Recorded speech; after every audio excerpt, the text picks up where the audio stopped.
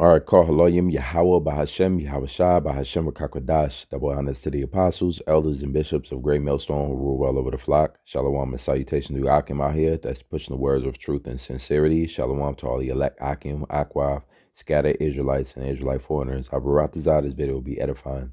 Rapam Mav. And just going over some of what we discussed yesterday at Sit Down, the classroom setting.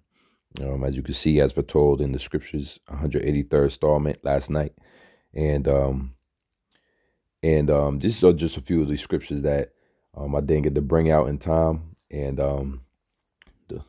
being that we do shows that often, we just save them for another time. So during the show, we spoke about the 2/3. The Spirit had the 2/3 come out a lot, and just how they're blind. It was very edifying. If you haven't checked it out, check it out.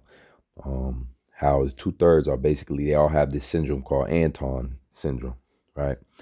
And we started off basically talking about faith, as always, amongst the believers. So without further ado, 1 Thessalonians 3:3, it says that no man be moved by these afflictions. And so what we understand as prophets, as seers, or as men who the Lord uses to wake up his elect, or his blind, to give the blind sight, as far as spiritual perception, as far as what times are ahead.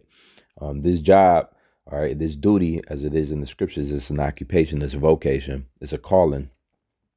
All right, this job entails a lot of going through afflictions, sad afflictions of persecutions, trials, and tribulations. So sometimes it shakes you up to the point where you could fall. So brothers always are, considerate amongst each other of our own afflictions that we're going through, as well as the afflictions of others. So here it is, an example of that, where I believe it's all right. It says encouragement of Timothy's visit.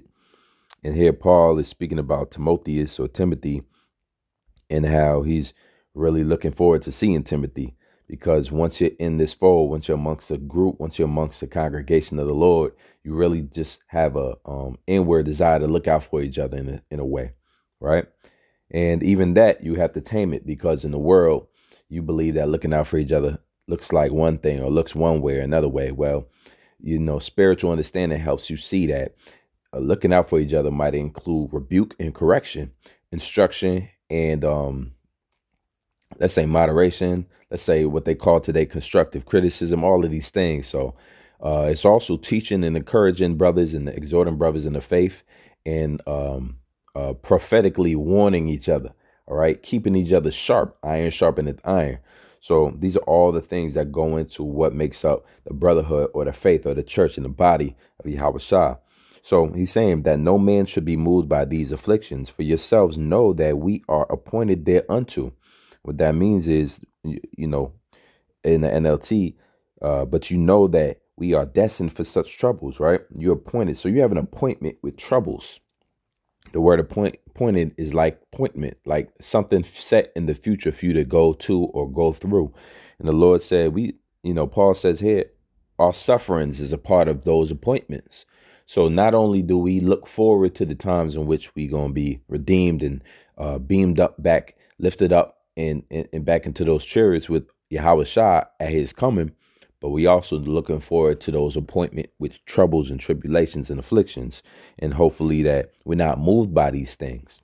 It says, and to be moved, by the way, steadfast encourages the idea that you have to be cemented down in your belief. Your foundation and the principles of these scriptures have to be so cemented in your mind. It's like seared now. And so it can't be movable. It's like, when you really want something cemented down, you either use cement or you use drills to put anchors and hooks into, so that something, you might fasten it down with a belt, different variations of having things hold it, structured and rooted and grounded. And so we hope, Paul is hoping that Timotheus has that much rootedness and steadfastness in this word, so that when these said appointed times of affliction comes, you won't be shaken out of your mind. And that's what sound wisdom is. It's something that doesn't allow you to be shaken out of your mind. You're whole, you're fit, you're ready to fight off whatever trials and tribulations happen. It says, for this cause, when I no longer forbear, I sent to know your faith. Babak said, let me go up. I'll skip 4. For verily, when we were with you, we told you before that we should suffer tribulation, even as it came to pass, and ye know. So now we know, we all know amongst the fold, the body, Akim, we going to suffer tribulation. It was known back then, it's known now. So you have to set your heart aright, right? When you enter into the, what is it? When you enter into this word, or to serve the Lord, prepare thy soul for temptation. So always, brothers, Akim, Akwath, even, young and old, just prepare your soul for the temptation and the sad afflictions that are to come. You know, whether it's Jacob's trouble, the serious events of Jacob's trouble and the times of trouble ahead that's forecasted of great darkness and destruction, or whether it's things as, you know, losing jobs or losing family members, you know, death in the family, or somebody walking away from you that you a loved one, or you know, financial tribulations, or, you know, personal conflicts within your own spirit. These things you got to go through, and it's known. All right. This is the book of Luke 21. And let me see here. Because we went through a few things. All right. So this is Luke 21 and 5. And we spoke a little bit about Yahushua and those times that are being revealed right now, that let us know that we're in these end times, and Yahushua is drawing near. As you can see, the title, Return of Yahushua. This is one of those future prophecies that are heavily covered in the scriptures, and we always go into. And there shall be signs in the sun and in the moon. And I brought this scripture out, or I had this on deck, because there's a cold moon coming this New Year's. You'd have to look it up, do more research on it. But within the past 3 years or so, it's probably the most astrological events I've ever seen in the last 15.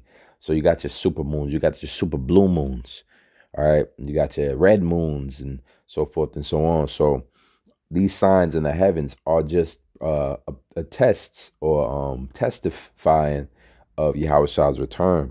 It says, in the stars. So signs in the sun and in the moon and in the stars, and upon earth distress of nations. All right. It says, with perplexity, the sea and the waves roaring. So this distress is being brought on by pandemic situations. It's being brought on by manipulated currency devaluing, all right, or inflated currencies, all right. It's being brought on by wars and rumors of wars, all right. It's being brought on by, you know, price risings. So a lot of things is bringing stress, distress to nations at this point in time. So you got the stars, and you got the signs from above, and then you got the signs on earth, and all leading up to the coming of the Messiah Yahushua to return and redeem his elect. All right, so let's see what I had here. This is okay. Converted.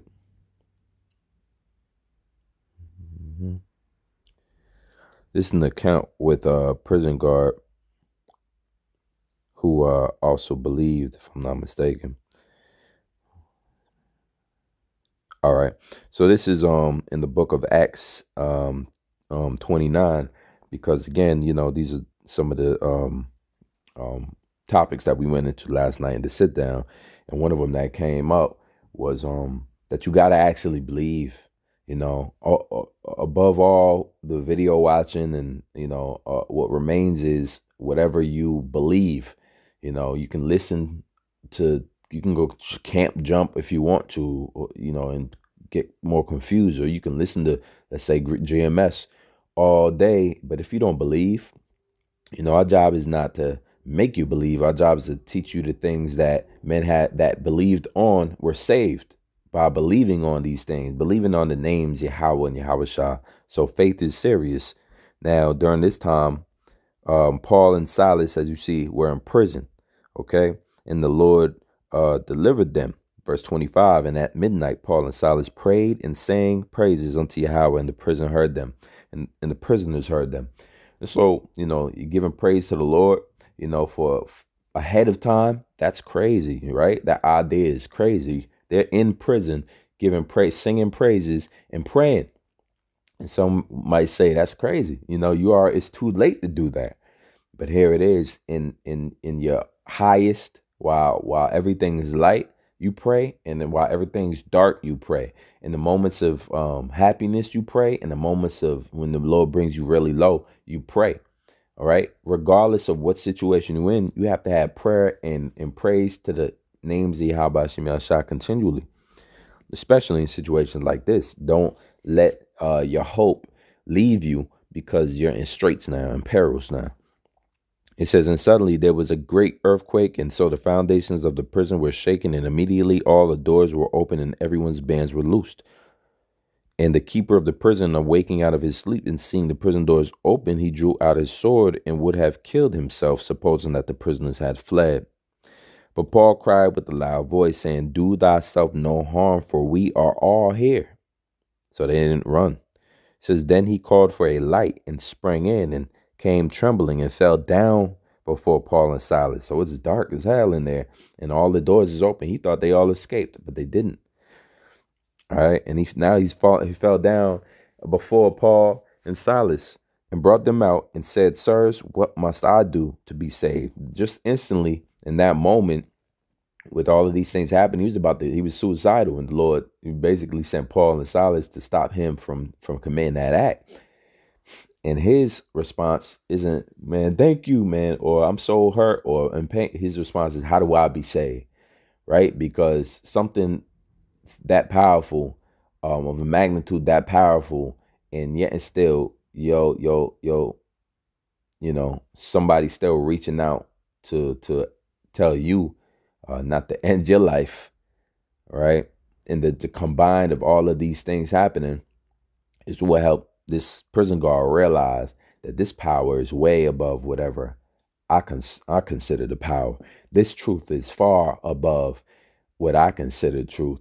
And when you finally get to that appointed time in which the Lord allows you to see, this man finally saw, right? He wanted to be saved. He saw that this power can save you. He saved all these prisoners. He basically gave them free reign to walk out through an earthquake. Well, he recognized in that moment that the power of the earth is their God, who they're praying to all night. It says, and they said, believe on the Lord, Yahweh, and thou shalt be saved in thy house. And they spake unto him the word of the Lord, and to all that were in his house. And he took them the same hour of the night, and washed their stripes, and was baptized, and he and all his straightway.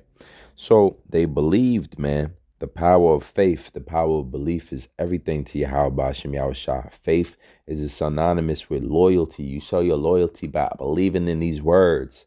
And that's just not by face value. This is not something that you got to make everyone else think you believe. You have to believe, all right? The Lord charges and tries the inward man and the inward parts. And ultimately, how about this? Since the scriptures are here, and when rightly dividing the scriptures, it's used as a two-edged sword, cutting asunder to the intents of the heart, the discernment of man.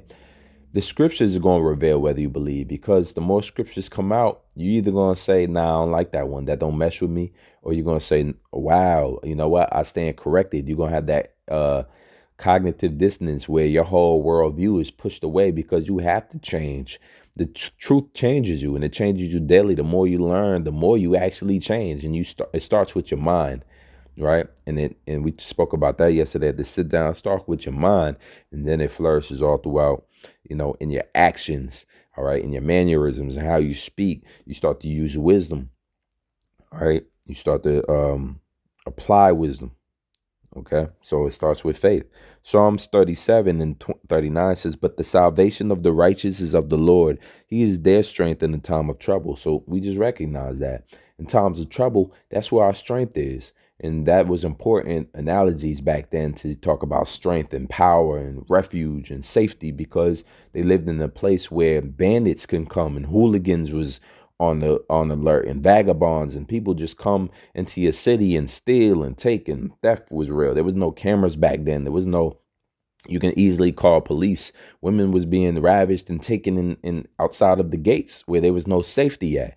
You know, when nations did conquer nations, you would have to go find safety and refuge in strong towers and things like that. So everybody understood this concept of lack of safety and how quickly a good situation can turn bad. Well, and they didn't have this normalcy bias as Americans do. Man, we've never been hit. Whoever wants to go to war with us, we're gonna break them down. They're gonna fall out knees. They're gonna beg. They wish they never went to war with America. It wasn't like that. This place alludes to a false sense of safety. But in the ancient world, man, safety was of the Lord and only of the Lord. But the salvation of the righteous is of the Lord. So when that time comes and trouble arises and it's all hell breaks loose, these are the times that we pray for. These are the appointed times we knew what were coming.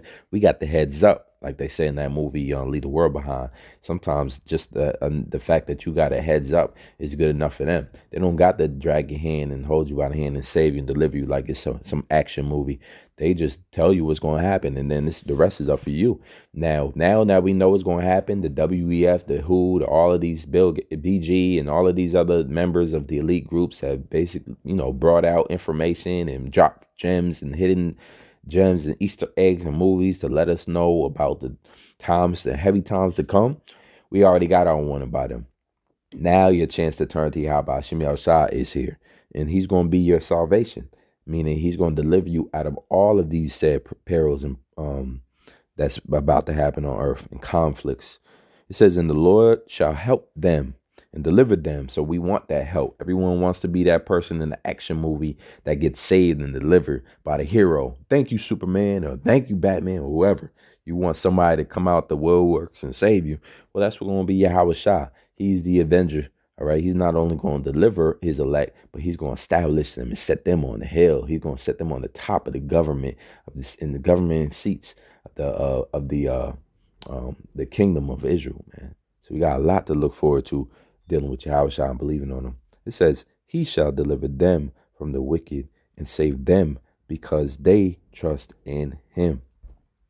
So don't lose that faith. This is Psalms 91, verse 8. It says, only with thine eyes shalt thou behold and see the reward of the wicked. We're looking forward to reward happening. How you going to see it? With your eyes, right? What is the wicked and the punishments to come for the wicked? Destruction, all right? Unaliving in masses, okay? The scripture says, many great miseries shall be done unto them in the latter days because they have walked with great pride. It says, because thou hast made the Lord, which is my refuge, even the Most High, thy habitation. Again, a refuge, a place of safety in times of trouble. That's Yahweh Shem Yahushua. That's why we say turn back to him now while it's peacetime, because very soon it's going to be evil. The scripture says, seek him now before the evil days draw nigh. There shall no evil befall thee. Who's thee? The ones that believe. It says, neither shall any plague come nigh thy dwelling. Come near you where you live. Come near your home, it says in the NLT. Why? Because the Most High will ward off all plagues, all calamities, all pestilences, all evil away from you.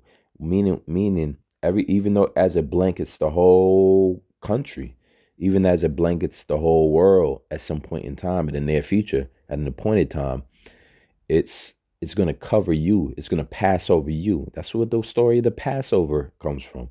It came from the fact that the Lord, we had a heads up on how the death would strike during this specific plague in the land of Egypt, being captives there.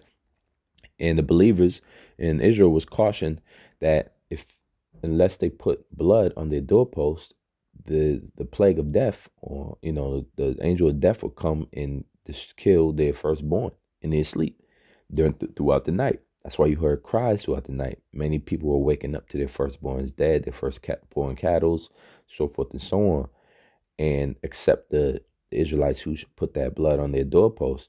So this blood on your doorpost figuratively now would be having that drinking that blood of Yahweh Shai. He said, you have to eat of my flesh and drink of my blood, which basically is a reference to You're satisfied with the scriptures. You believe wholeheartedly that he is able to save, just like he asked that man, who is the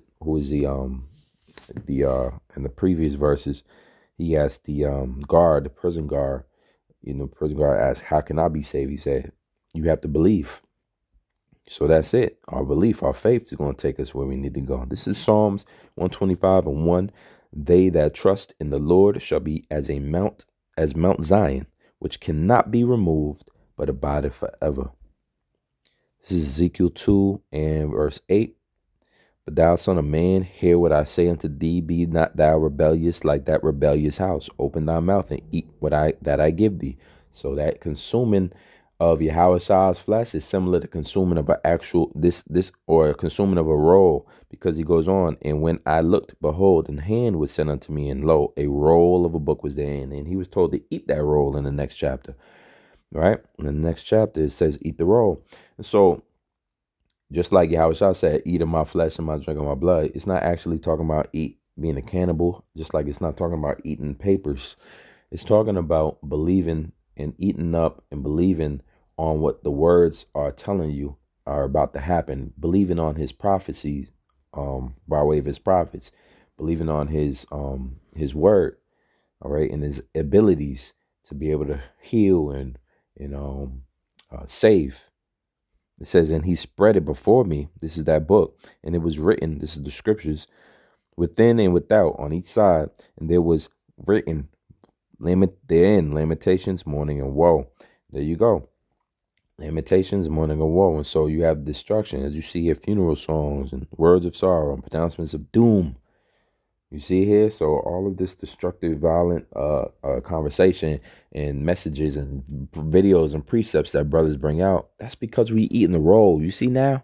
You see how the Christian church ain't giving you the roll? They giving you the cornbread.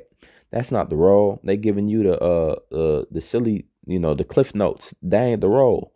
The roll to be eaten is filled with lamentations, mourning, and woe, destructive songs, unaliving events and future prophecies, things to warn you of the calamities to come, perils and pestilences, plagues, signs that was given that will be given in these end times, revealing that the Lord is near.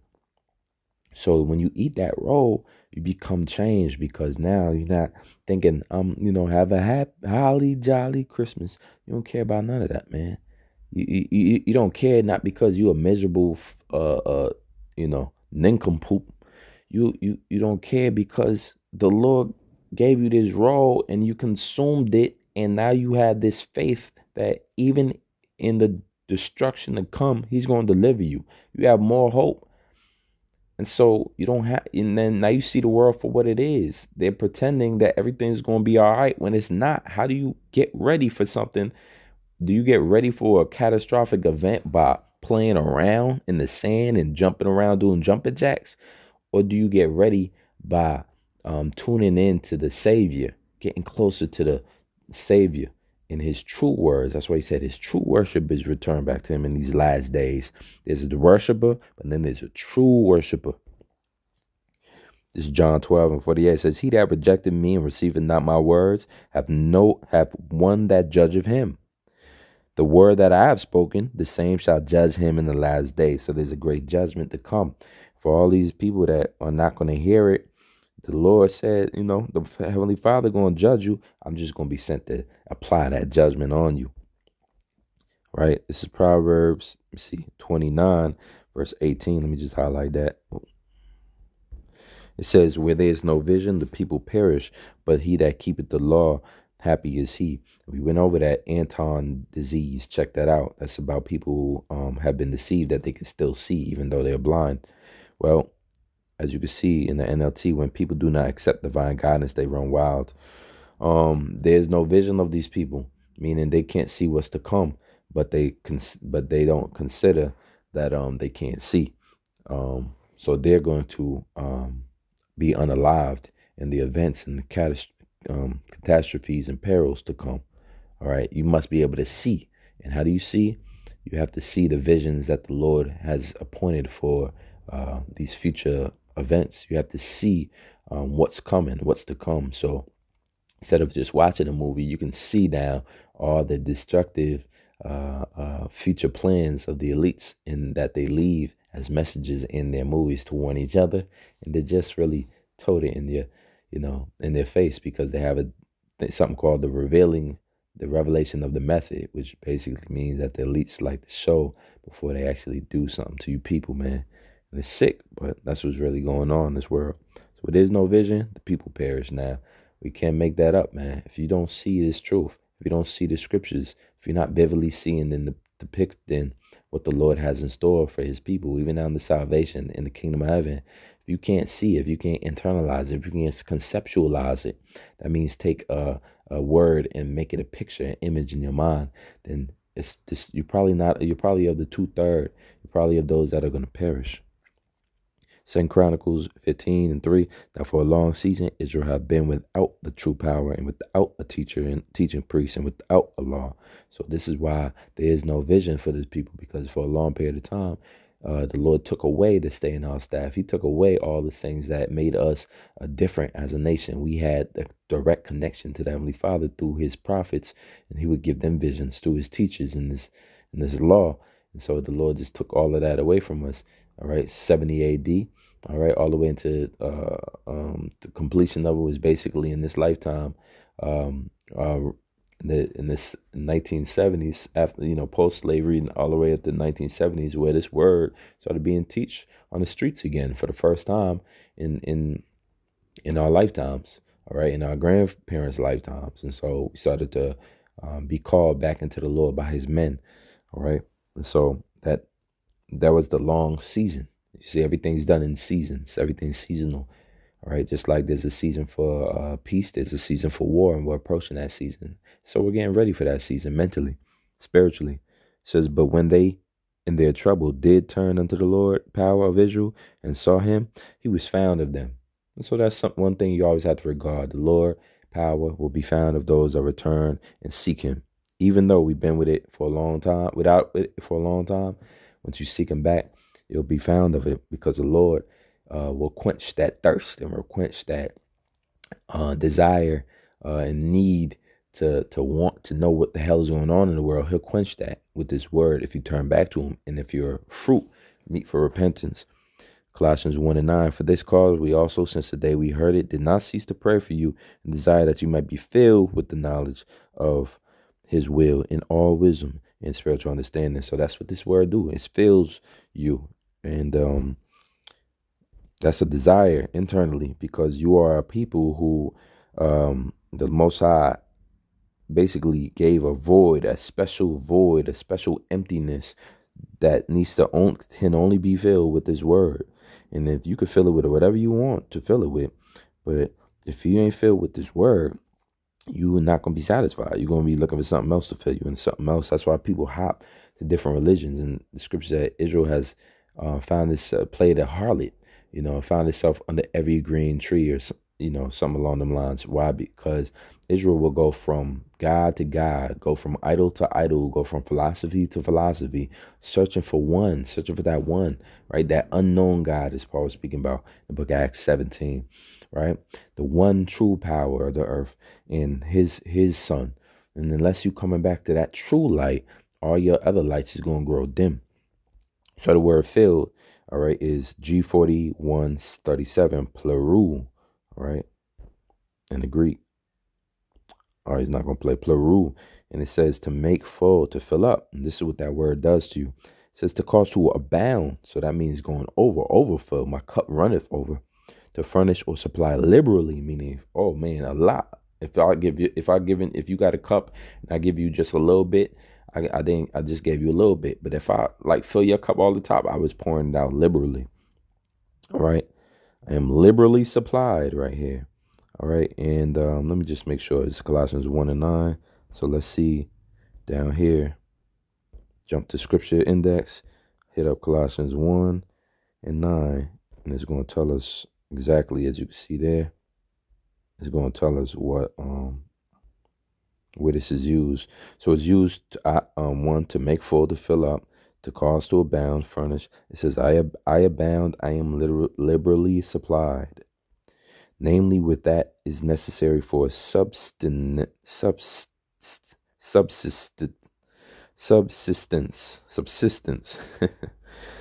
Hebraistically, with the accusative of the thing which one abounds, of spiritual possessions, And that's what we have here.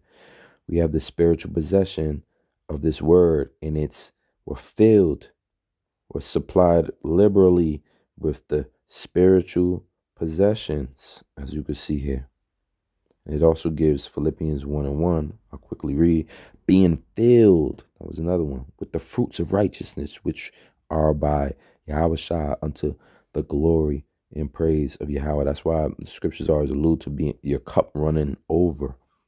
The idea of, you have an emptiness that's filled now. That's filled now. Exodus 31:3. I have filled him with the spirit of Yahweh in wisdom and in understanding and in knowledge and in the manner of workmanship. Filled. Exodus 35:31. And he hath filled him with the spirit of Yahweh in wisdom and understanding and in knowledge and in the manner, all manner of workmanship. It says here, look at this, equivalent to flood. Equivalent to flood, man. So the Lord really, the cup runneth over, man. He really filled us for real.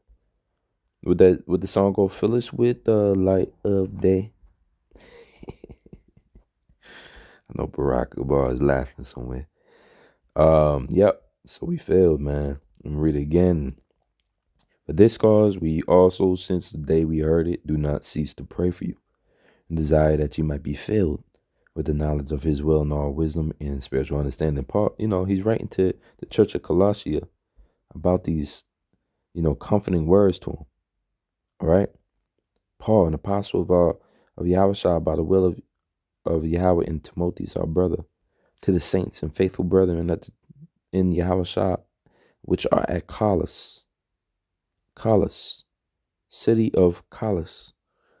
All right, so he's writing to his brothers and Akim out there, and Aquath and the believers out there at Colossus. As we're making these videos to you, Akim, Paul was doing the same thing. And we're praying, as Paul prayed, that you be filled with the Spirit that you desire, right? He's desiring that you might be filled with the spirit of knowledge, not the spirit of happiness, but the spirit of knowledge, not the spirit of, Merry Christmas, but the spirit of knowledge of his will. Whose will? The Heavenly Father's will. In all wisdom and spiritual understanding. Scripture tell you in James, whatever things you ask, if you lack in wisdom, ask it of the Father without wavering. You gotta ask, you gotta pray, you gotta be filled with these things. Don't be just half filled. The Lord is filling liberally. He pouring that cup, man. So go get a full glass. Why do yourself a disservice? That you might walk worthy of the Lord unto all pleasing, being fruitful in every good work and increasing in the knowledge of Yahweh, strengthened with all might according to his glorious power, and unto all patience and long suffering with joyfulness, giving thanks unto the Father, which hath made us meet to be partakers of the inheritance of the saints in light.